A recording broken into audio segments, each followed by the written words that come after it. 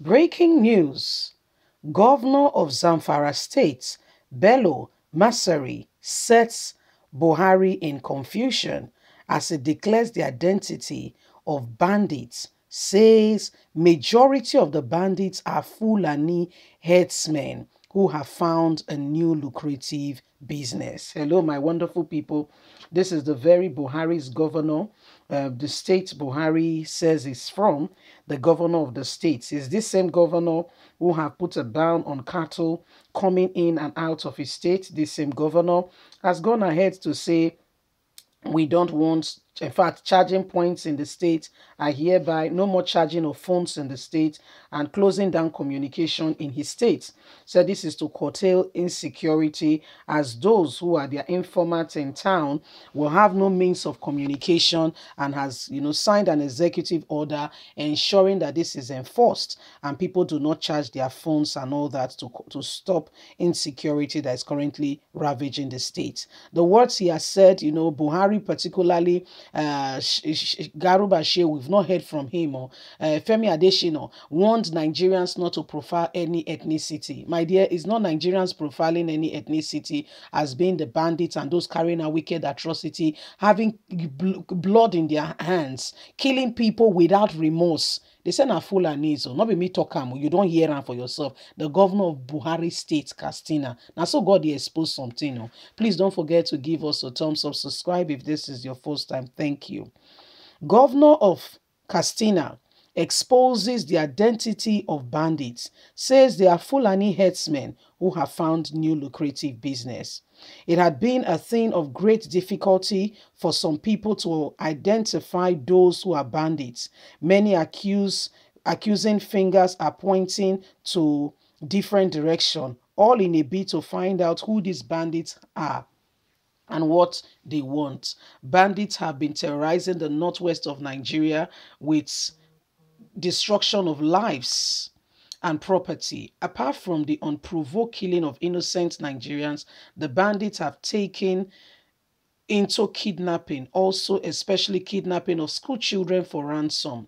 In most cases, they end up killing their kidnapped victims, which is really sad. However, the governor of Castina State, Aminu Bello Masari, has revealed the identity of bandits and what they want in a television program on channels captured Politics Today, monitored by 7 p.m. The governor said that majority of the bandits are Fulanis who live in the forest, who also said they are not pursuing any religious or ethnic agenda.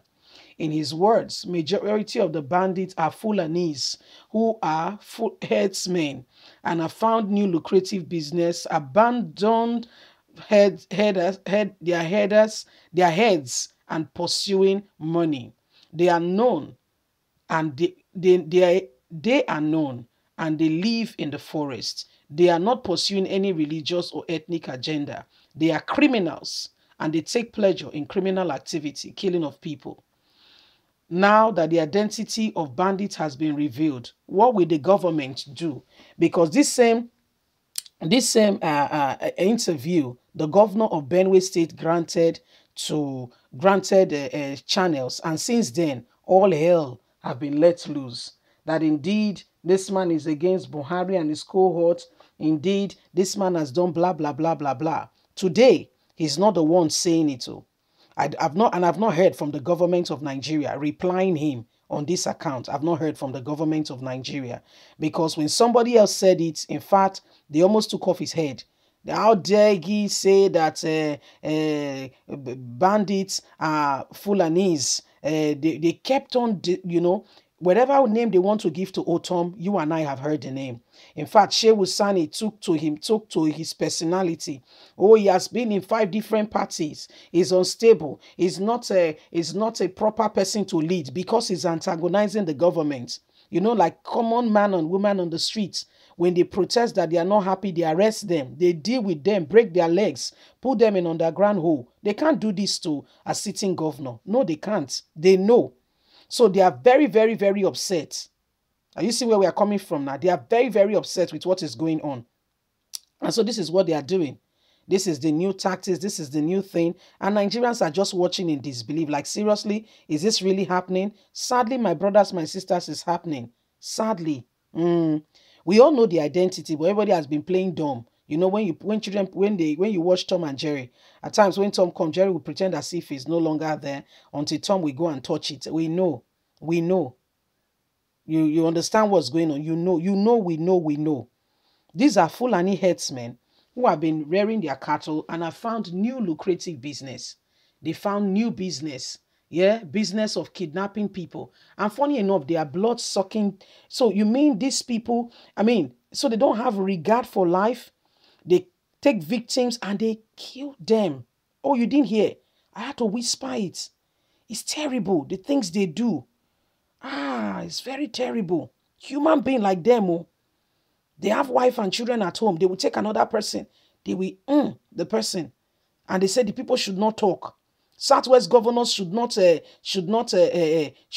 rise up and say no more grazing, because this is where they come deceiving that they want to come and graze, yet they are carrying out their atrocities. Say no more grazing. We not come graze. We not get grass. Go buy grass. Go buy grass. For our brother, they sell grass. It's called hail. During the summer or during the dry season, they will cut the grass, the fresh grass. They will dry it. There's a way they process it. It still contains the same nutritional value. Even if it has lost, it's just a very minute percent. Yeah? That can still nourish the farm animals during rainy season or winter or whatever season it is, that they are not able to go about, looking for grasses. So what are we talking about? Not be me talking more. Now the governor himself, or Buhari governor, now they say na Fulani na Fulani, they follow cattle. But today they don't find new business. They don't leave cattle business. In case you are not aware, we'll be bringing you up to date, full speed, that Fulanis now have an ambassador. Yes. But we've been telling you that Buhari is out to ensure that he make room for his brothers and sisters before he leaves. These are part of the mission statement why he came in. That's why the first thing Buhari declared to Nigerians when he came in, please follow the trend, was not let's face education. Let's give back credibility to our education so that people from Ghana, Rwanda, all over, we come to Nigeria for education. Now, or let's face healthcare. Let's give it one of the best that nobody have to travel abroad. It's a Ruga. People like, what year are you? 2042. What year are you? Leave us a comment. We'd like to hear from you. God bless you. Bye for now.